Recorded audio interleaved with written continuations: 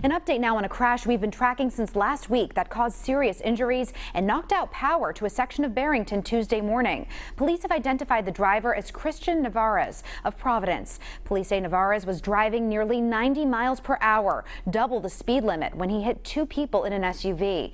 He's facing several charges, including driving to endanger resulting in personal injury, DUI involving bodily injury, and driving with a suspended license. The man in the SUV is still hospitalized with serious injuries.